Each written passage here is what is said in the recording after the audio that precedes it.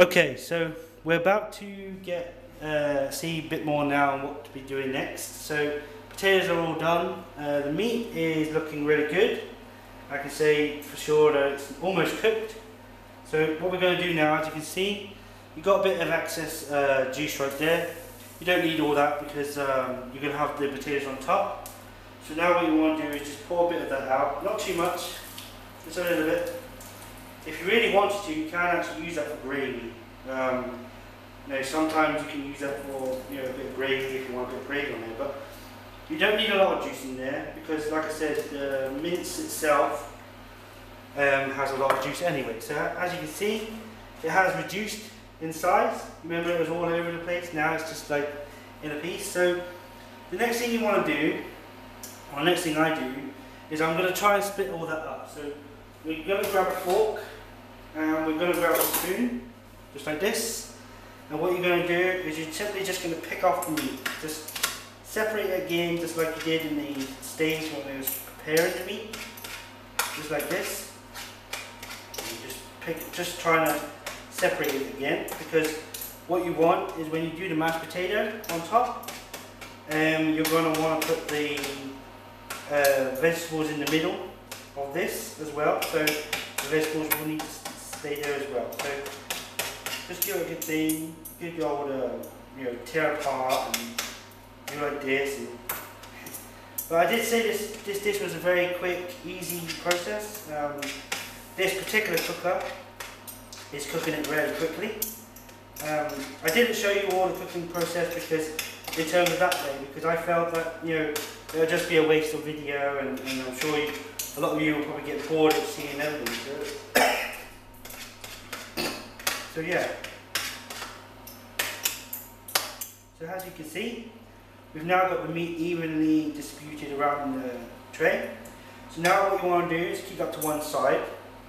But what you can do now, if you want to, if you choose to, you can now add your vegetable. So what you want to do with this is, with the carrots, obviously you just want to open them, just like this. There's no need to cook them or anything like that. They will just be fine inside there. You now want to empty your water from the tin.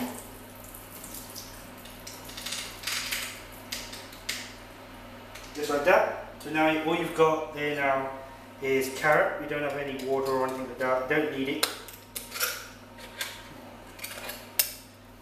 And then what you want to do, very evenly again, you want to spread your carrot out on the tray. Just like that. There we go. And again, just maneuver it now and again, separate the carrot pieces, put it all in there, and it'd be grand. Perfect. Just get a bit of evenness so you've got everywhere covered with that, just like that. And now we're going to move on to the potatoes. So we move that to one side, like here. And now we're going to do the potatoes. So obviously the first thing you want to do with your boiled potatoes is strain the water out of the pot. So this is, you just do this over here.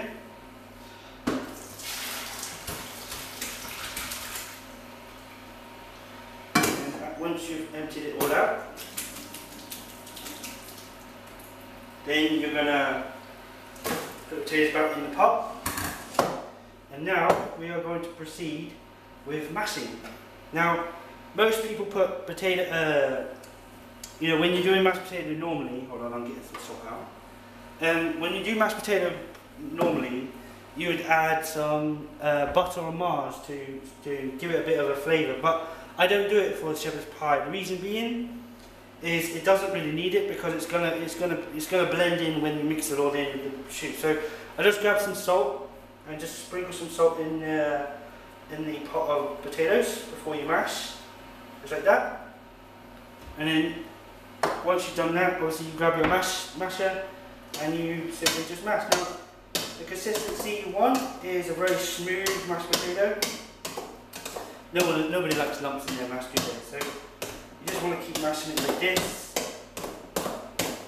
and until you get the smooth sort of mashed potato. Then that's what you're basically looking for. Again, if you're a youngster, if you're a young person doing this, please get your parents or guardian to help you, as this you are dealing with hot substance I don't want anyone getting burned or hurt on the very well. So just keep mashing away. You can add other things if you wish, like some cheese or some other things you want to add into there, like pepper or something. But you just want to mash the potato like this. I mean, if you really want to, you can add some milk if you want to, if that's what you like to do, or if you want to add butter, you can, but I simply don't, because I think that, you know, it tastes as good without. So you keep mashing it like this.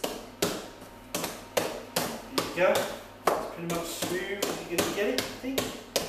There you go.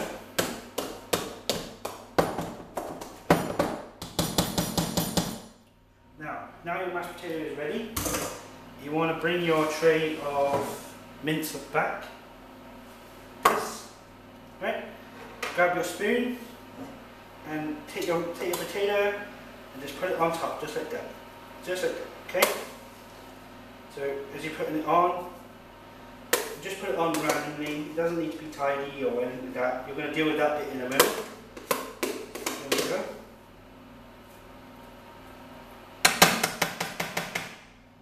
Now the idea is, in a minute, is that we're going to smooth all this over in a moment.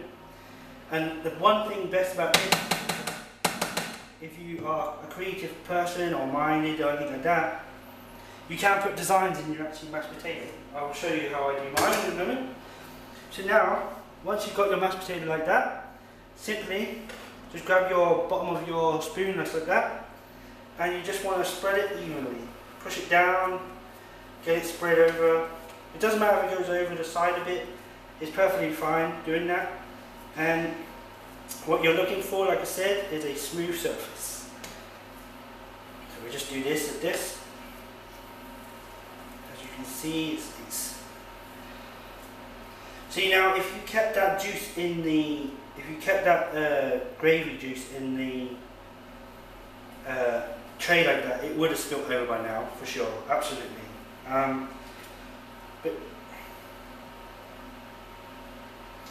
And if it does fall over the side, like I said, it doesn't really matter, because you know, you can always tidy it up, put it back in the middle part, just like that. You know, you can, you know, it's like modelling clay, isn't it? You just like redo it, refit it, and all that stuff. So that's basically it for that part. Like I said, I will show you a bit of design. So you can like put little design on your potatoes and stuff like that to eat, and if you do it rightly, it will come out very where you want it. So as you can see, you've got the smooth potato section just there. So we're done with that now. Now we're going to design it. So what we're going to put on there today, I think we're going to go with maybe the channel name, right? So you can put like anything you want. Just put STU. Like that. See that right there? Just like that. So I've kind of signed it. And now all you need to do with that is pop it back in the oven, which I will show you now. And you want to put that in the oven for about 20 minutes. And your shepherd pie will be beautifully cooked. And voila. Well, we'll be back in a moment when the shepherd pie is all cooked, so stay tuned, ladies and gentlemen. Okay, so now we are finished. The shepherd's pie is now cooked, and I'm just about to get it out of the oven now. So, well, before I will show you this part as well. So here we go. Looking very nice. And there we have it, ladies and gentlemen. Very nice homemade shepherd's pie. Let's get rid of that. Doesn't it look tasty, ladies and gentlemen? Going to put it on a plate and show you the inside of it. So you just bear with me for 1 second. I'm just going to get a plate. So just grab a plate like here, and you're going to grab a spoon like this. I'm only going to have half of it, not going to have all of it.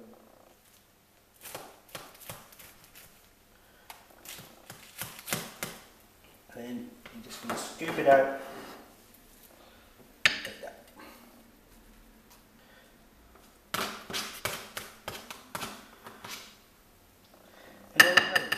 gentlemen, homemade shepherd's pie. And I can tell you now, it tastes absolutely good, absolutely gorgeous. So that's basically it. So thank you very much for all you watching. I hope you really enjoyed this homemade bake-off, or homemade bake. And I hope you really enjoy your shepherd's pies. I'm going to set up a Facebook page because what I would love to do is to get your own dishes on there. So when you make it yourself, by all means you can always post it on there and show us what you do. So that basically is it for this video. Thank you very, very much for watching, and I hope you enjoyed. And until the next dish, ladies and gentlemen, this is Stuart Thomas. This is StuPot's home baking channel, and I will catch you on the next video. Keep it homemade, ladies and gentlemen.